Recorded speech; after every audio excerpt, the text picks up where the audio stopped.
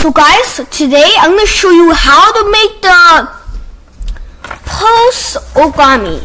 So first you start with a 1, 2, 3, 4, 5, 6, 7, 8, 9, 10, 11, 12, 13, 14, 15, 16, 17, 18, 19, 20 centimeter of paper.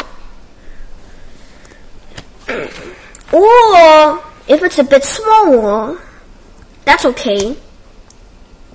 But if it's a bit bigger, then that's okay too. But guys, I'm just gonna make sure you have the right centimeter of paper. So guys, the first step is to fold it in half. And remember guys, sharp creases.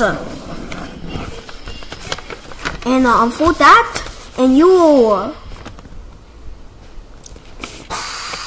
And the second step is that you will do this.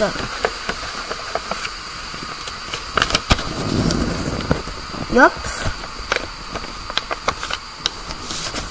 like that. Now guys, you will flip over, and then guys you will fold it. And then guys the next step is to do this. So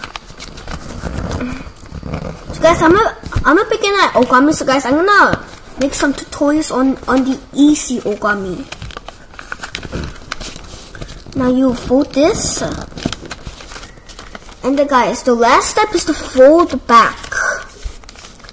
So guys, this is what I did. Fold back.